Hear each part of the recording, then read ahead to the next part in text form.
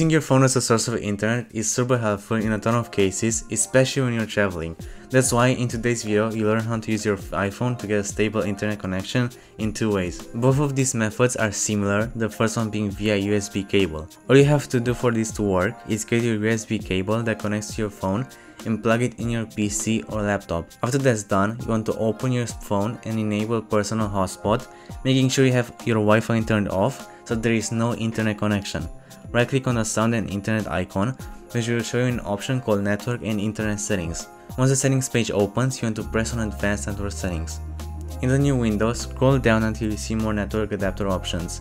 In there, just select the network coming from your phone and connect it pressing the button on the top right corner. For the second method, you want to turn Personal Hotspot on again, then go on your PC and make sure your phone is connected via Bluetooth to your device. Once that's done, you want to head to the bottom right of your screen and right click on the network icon which shouldn't have internet connected. In the new window, you want to click on Advanced Network Settings. Scroll down and click on More Network Adapter Options, which will open a new window. Then you want to click on your phone and connect it by pressing on the button above. I know there could be other apps like iTunes which you can use, but I figured these two are the easiest to share iPhone internet connection. If this video helped you, make sure to leave a comment and subscribe. This was Amex and I'm out. Peace.